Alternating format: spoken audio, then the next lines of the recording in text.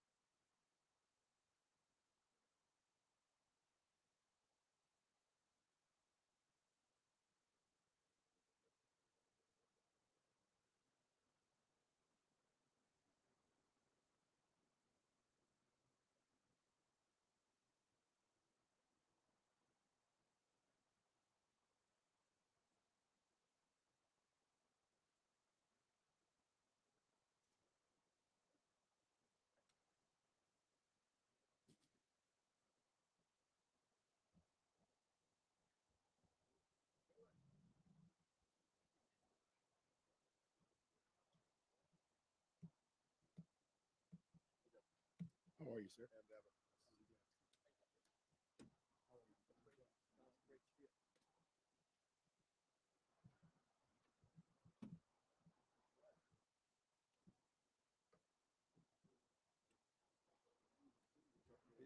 Yes, sir.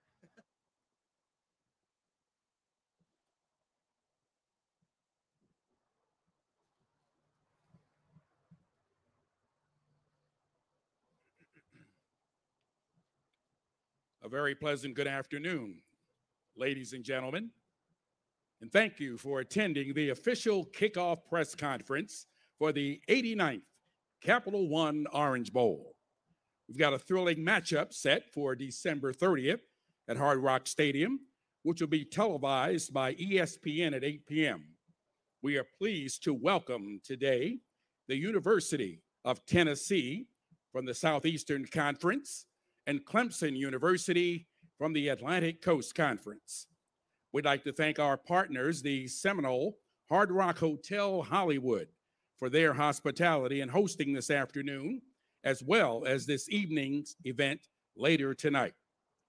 At this time, I'd like to introduce Mr. Frank Gonzalez, President and Chair of the Orange Bowl Committee, for some opening remarks. Mr. Gonzalez. Thank you, Don. Big congratulations to Coach Heupel, Coach Swinney on an excellent season, excellent team, excellent work. Welcome to the 89th Capital One Orange Bowl. We're so glad to have you. We know that Clemson and Tennessee have had a rich history and have played each other about 19 times, I think, since back in 1901. But this is the first time that you're going to face off in the Orange Bowl. So we're very, very excited about that. I just want to let you guys know, like, you know, just like the rich history that your schools have and your traditions, Orange Bowl also has a very rich history going back to 1935, 87 years, where our main mission has been to generate tourism in the South Florida area. And it's something that we've been able to develop for many, many years. And also at the same time to contribute back to the community, giving back millions of dollars and opportunities to the people of our community in South Florida. And we've had the opportunity. We have 4 pillars that we concentrate on, which is youth sports, overall in the community engagement, education, and legacy programs that we help parks across the area. We've been able to generate and put back in the community over $40 million in the last 20 years, actually, the last 20 years. So we look forward to keeping that tradition going with our partners and as part of the game, which is one of the things that actually helps us to do that. So again, welcome, congratulations.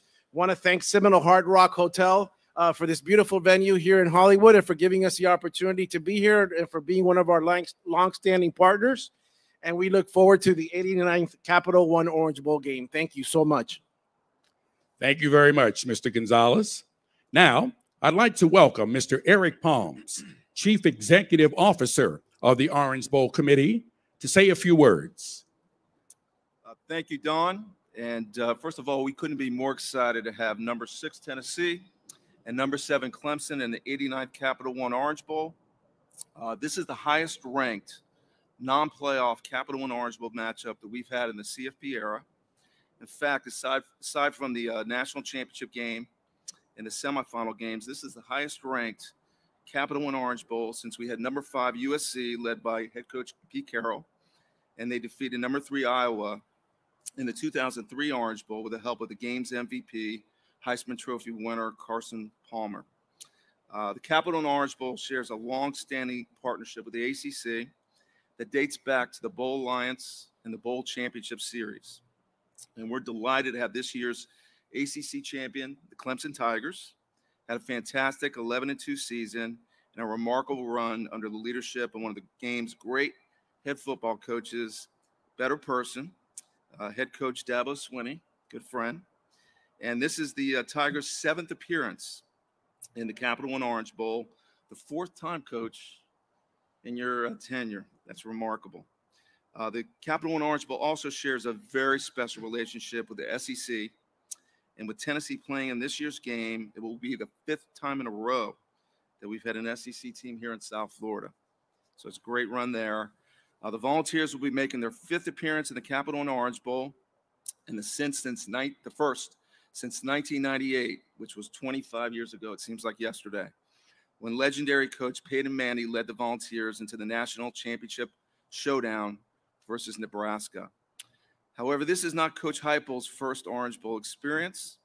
In fact, in my office, I told him the other day, there's a panoramic picture of that 2001 Orange Bowl game between Oklahoma and Florida State, where Coach Heupel led the Oklahoma Sooners to an undefeated season and a national championship as the quarterback of the Oklahoma Sooners. So welcome back, Coach.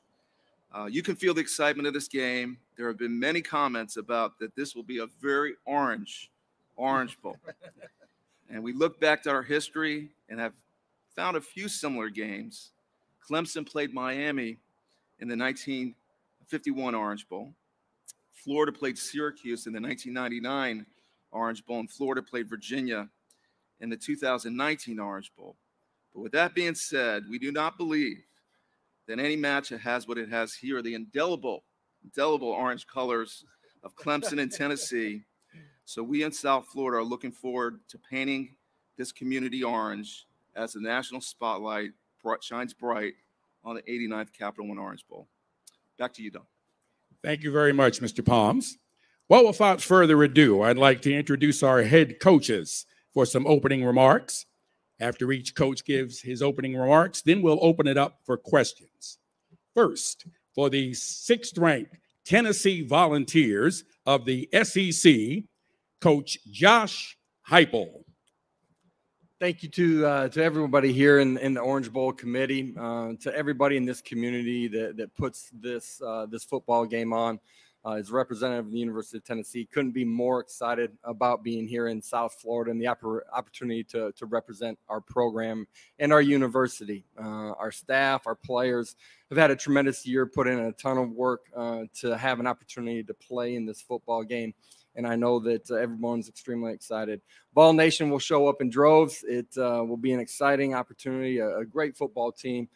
Coach Swinney and his program have done a great job for a long time, and certainly looking forward to that contest and have a great appreciation for everything that they've done. It's been 25 years since Tennessee's been here. It is a unique opportunity. It's a unique group of young men that have changed the trajectory of Tennessee football here, and really proud of what they've accomplished this season. Having been in the state, lived in the state, been down here in South Florida before, to the committee in the Orange Bowl, its mission, you can see it and you can feel it and the impact that it makes throughout the community down here, and have great appreciation for what you guys do on a consistent basis. This is my will be my 4th game. Having been here once as a player that you talked about, that's my favorite Orange Bowl moment, in case you were wondering. Been here twice as a coach as well. This game is as big as it gets and as good as it gets. The community does such a fantastic job of being involved. It's a great experience for our student athletes, and we are so happy to be here. Thank you very much, Coach Heupel. We'll be back with some questions in a moment. Now, for the 7th-ranked Clemson Tigers of the Atlantic Coast Conference, Coach Dabo Swinney. Thank you. Just echo a couple of things Josh said. First of all, just this is really all you need for explanation on why it's awesome to be able to come down here to Miami and be a part of the Orange Bowl. Blue skies, palm trees. This is a beautiful venue, and having experienced it a few times, it's incredible. I'm excited for our staff and our players to be able to have this experience, and then what the Orange Bowl committee does throughout this community is unbelievable. Millions and millions and millions of dollars that have been generated, through the community, through the platform of football, I think is what makes football great and it's special. So it's going to be a great trip. The game will be an awesome game. I mean, this is, Tennessee, both programs really, to me, this is a playoff game. And in a couple of years, it would be a playoff game. So both of these teams have been in the mix for the playoff all year, and both, have had great years. But what Josh has done at Tennessee is incredible. I mean, I grew up watching Tennessee. He's made Tennessee again. And it's good and bad, because that they're really, really talented. They've got a great scheme. He's got a great staff, and got a lot of respect for everything that they do. And you know, a lot of great memories here at the bowl game. My first one was in '99. I remember it was turning Y2K, and my wife was pregnant with my middle son, who's now 23 next month. So it was turning, and remember the whole world was supposed to like end, I think. And, you know, everything was going to like shut down. There was like, you know, you better go get some cash. And those of you over 50, you can remember that. And I just remember we were at whatever hotel we were in, and we were playing Michigan. And I remember just standing there as the clock was ticking midnight. And you know, I'm like, well, babe, this is it. It's about to happen. And it's kind of like, you know, when Chevy Chase went to the Grand Canyon, he's like, yeah, Rusty, that's the Grand Canyon. All right, let's go. And nothing happened. And I was like, all right, let's go to bed. But that was an amazing game. That was Tom Brady's last game. And we came out on the short end of that. We missed an extra point in overtime, but he took them down the field with about a minute and a half to tie the game, if you can believe that or not. That's one of my notables of life, as I was coaching against Tom Brady in his last college game, and I didn't even know who he was really, other than he was their quarterback. But a lot of great memories, good and bad, you know, on the field. But nobody does it better than the Orange Bowl, and we're just thankful to have the opportunity. Our team has worked hard to get here, as has Tennessee, and sure to be a great week and a great competition. Thank you very much, Coach Swinney.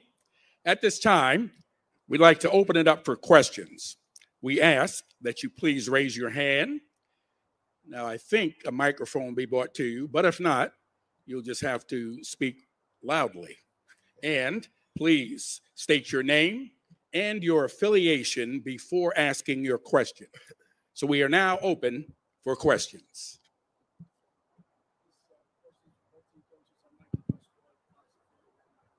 Here comes the microphone. Mike.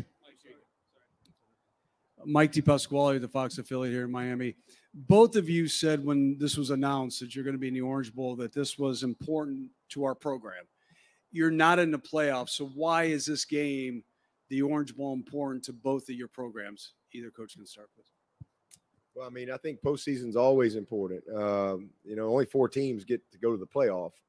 There's 131, I think, Division I teams. So, you know, this is an opportunity to compete at the highest level. I mean, this is the Orange Bowl. I mean, this is one of the greatest traditional bowls in all of college football. And so to have an opportunity to finish your season, to compete at the highest level, you know, for your seniors to be able to showcase themselves one more time against a great opponent, for your young players to have an opportunity to experience this stage. It's special. So, you know, it's the tradition of college football, you know, to be a part of it. And, you know, so it's, you get a chance to play one more time, and it's what we do. You know, we like to play. And so we got one more opportunity to play. Yeah. Just simply put, having played and coached in this game, this is a memory, the game itself and the entire week, the experience that, it's something that you're going to remember the rest of your life. And you know, I had an opportunity to just run into a bunch of my teammates as one was getting inducted into the Hall of Fame. You remember these moments, and these experiences create bonds that last forever. And, you know, for us, what this program has done, the steps that it's taken in, you know, less than 24 months since I took the job, you know, what these kids are made of, they get one more opportunity to go do it together against a great opponent. And it's a culmination of all the work that's put in. It's a culmination of this season. And it is a great opportunity for your young kids to be exposed to one of the biggest and best games in all of college football. David Wilson, Miami Herald. First, I have one for Josh. Kind of following up on what you were just saying. Obviously, it's been a while since Tennessee has been in one of these New Year's 6 BCS, whatever we want to call them. Just how important whatever they're called now? Yeah, whatever they're called, or whatever they were called. Just, you know, as a building block, how important is this in terms of maybe exposure, and then also, like you said, for some of the kids who might learn from this, and just the experience of getting a big game like this, because obviously you're hoping you're going to be in these more often. Yeah, absolutely. Believe and know that we will be in a bunch of these big games here as our program continues to only grow. Really proud of the steps that we've taken in, you know, essentially about, you know, 22 months. For us, this is an opportunity to, again, be on a national stage, as we are all year long in the conference that we play in. We've played a lot of really great opponents. We get a chance to play another one here. And for us, it's an opportunity to take another step as a program. The practices that you get are important in the development of your roster. We get an opportunity to finish the season the right way. And in some ways, you're kicking off the following season too. And so for us, it's a national stage, has an opportunity to have a huge impact in recruiting. And we get a chance to take another step as a program. And then for both of you, I know you both like to recruit around here. Just, is there value in playing a bowl game here in an area that is so important to recruiting? Yeah, absolutely. Obviously we have a brand that has an opportunity to attract kids from all over the country.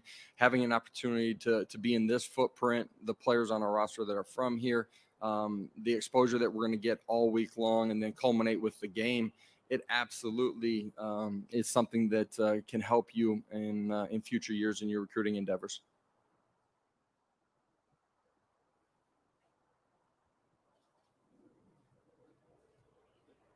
If I can follow up, Dabo, your team comes in scoring just about 35 points a game.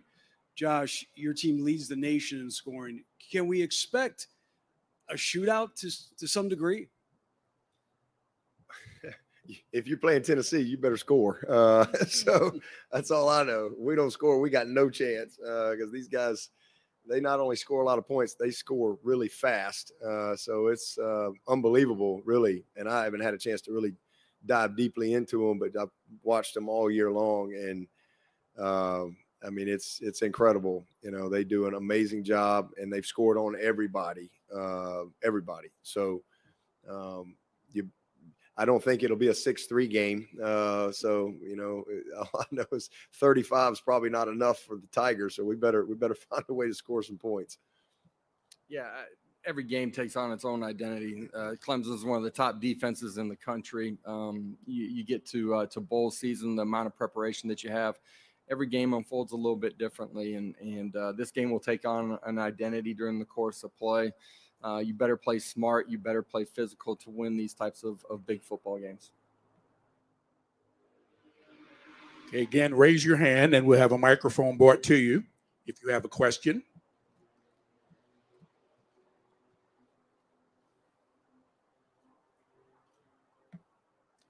No more questions? You're letting them off easy. But they probably enjoy that. Hi, I'm Corbin, Orange Bowl social media guy. On social media, ever since the teams were announced, there's been a lot of talk of what the jersey matchup might be.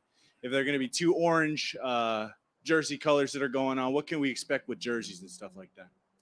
You want to get together and see how much orange we can get on the field at one time?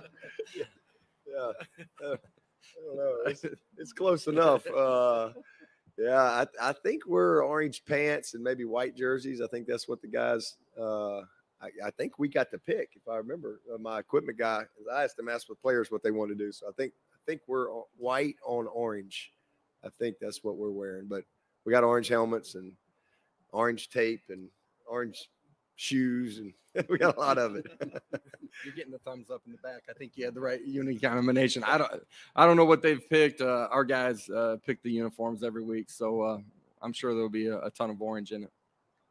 Hey, Josh, as a former player here and now as a coach, have you reached out to any other coaches to find out how they handle this, 5 weeks off, how much time you give the players off? Obviously, they have finals.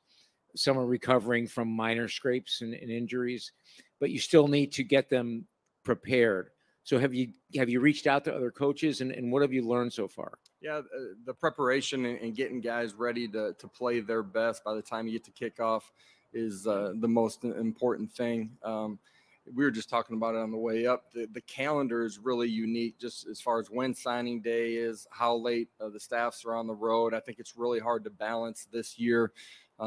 You try to put your kids in the best situation.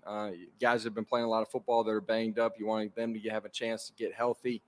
You want to get some young guy work in too. You got to continue to develop your roster. You're going to try to balance all of those things here, and recruiting is a big part of it up until we actually get to signing day. Having played and coached in a bunch of these games, you rely on all of those things that you learn throughout your career to try to put your kids in the best situation.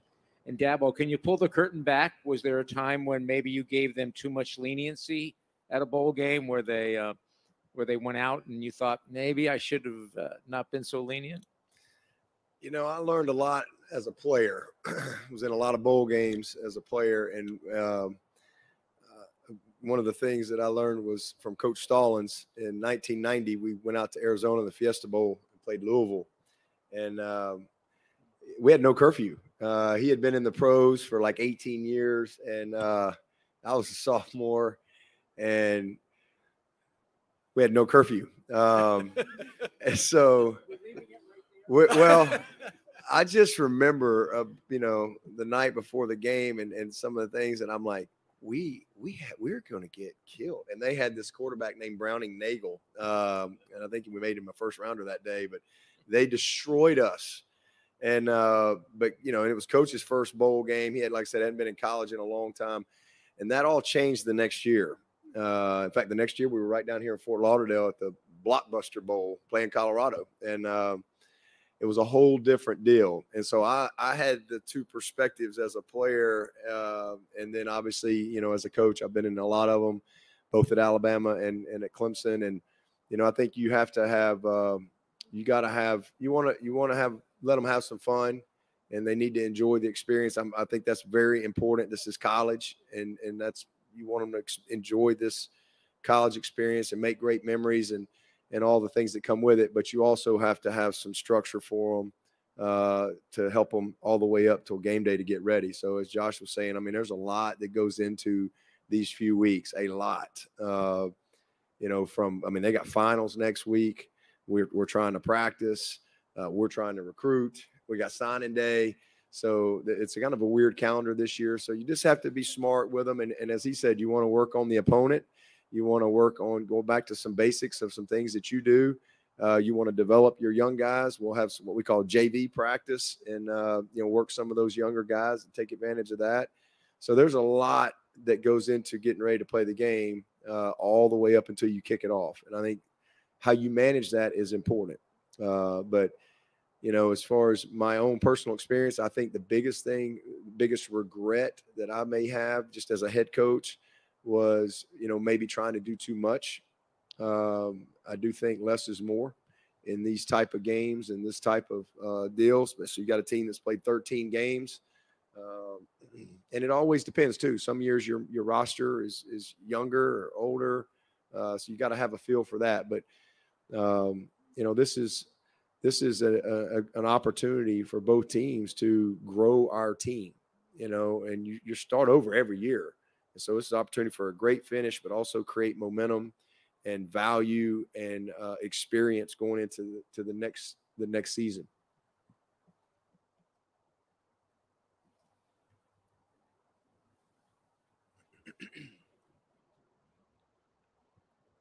Coaches, Marlon Hill with the Orange Bowl Committee had a chance to do some advanced visits with your teams today. But the question that I wanted to ask personally, what did both of you learn from your losses this year going into this game?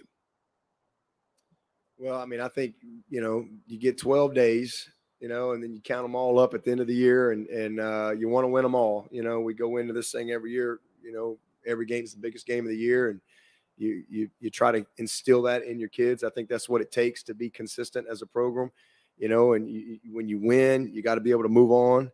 And when you have a very disappointing loss, you got to be able to move on. I think it's both very important, and being able to manage success, being able to manage failure is a part of having a consistent program. We've only had one undefeated team since I've been at Clemson. So, it's hard to win. It's really, really hard. Was there 2 now out of 131 teams that are undefeated?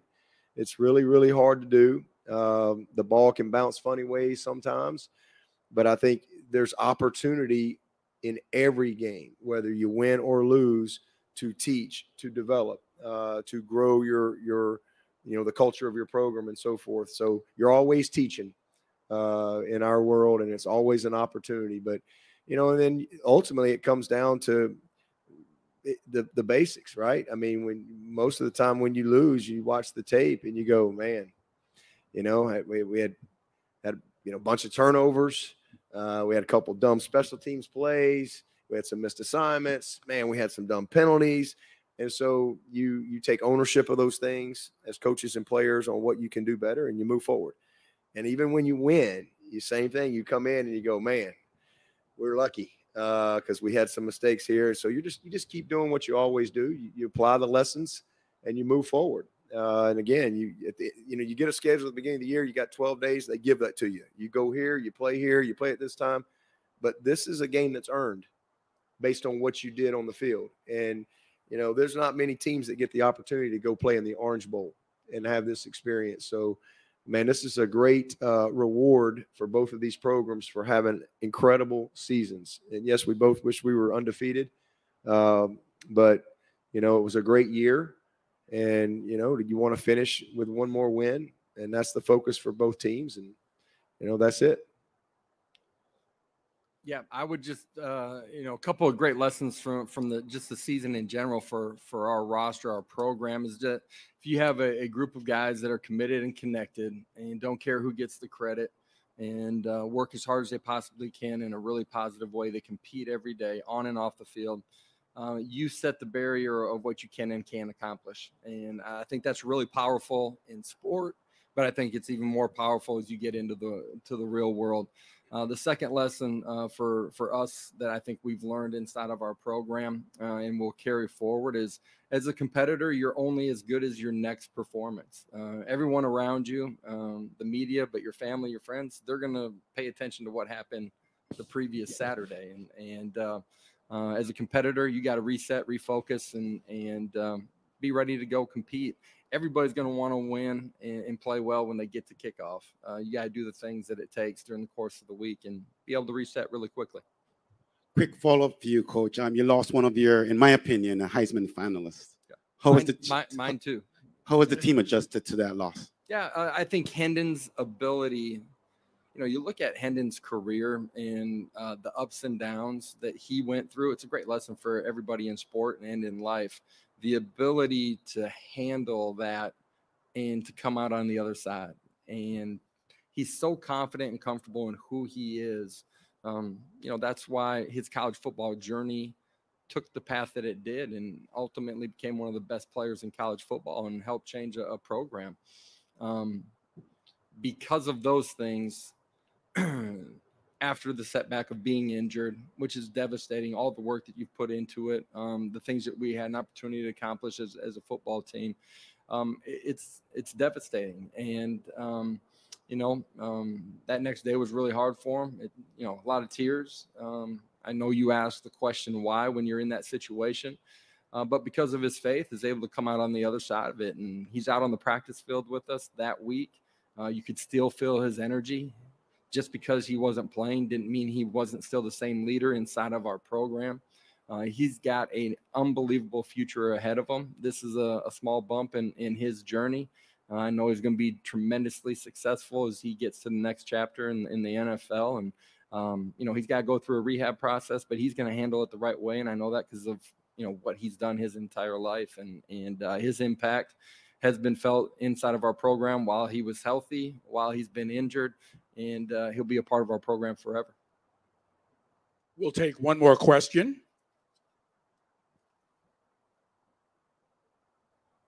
If there is one more question. There is not. So that will conclude our press conference today. Thank you to Coach Heupel and Coach Swinney. We look forward to a great game on December the 30th. Thank you again to the Seminole Hard Rock Hotel Hollywood. We want to remind you that the Capital One Orange Bowl kickoff party hosted at the Seminole Hard Rock Hotel Hollywood will take place this evening right here at 7 p.m. And you are all welcome to join us. So enjoy the rest of your day. And as always, please drive to arrive home safely. Good evening.